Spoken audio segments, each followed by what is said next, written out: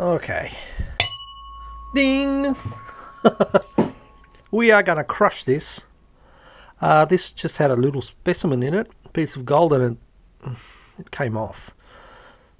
But there might be more gold inside. So this is what we're going to do. Crush it up. Yeah, there you go. And let's see what's inside this little piece of quartz. Ding ding. Yeah,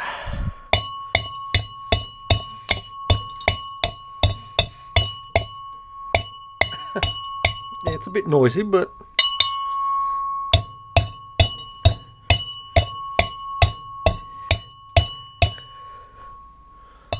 alright, there you go. Looks like it's nice and crushed. Let's have a quick look at it. Can't see anything there. Let's see if I've got a pan somewhere.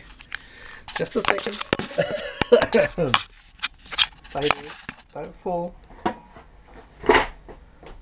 Oh, there's my pan.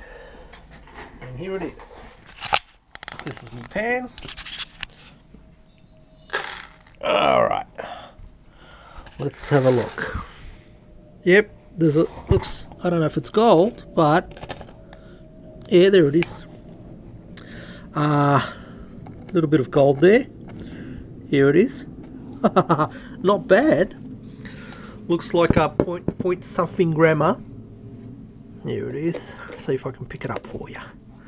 There you go. It's gold.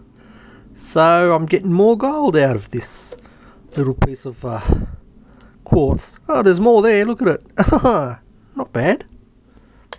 There you go.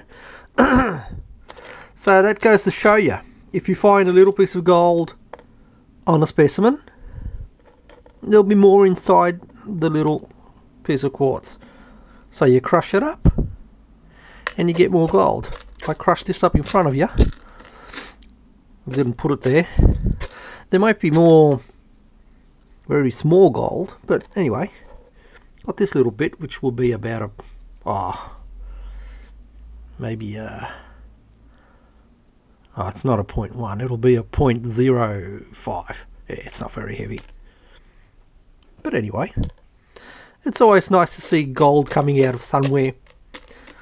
Alright, there you go. Cheers guys. See you next time.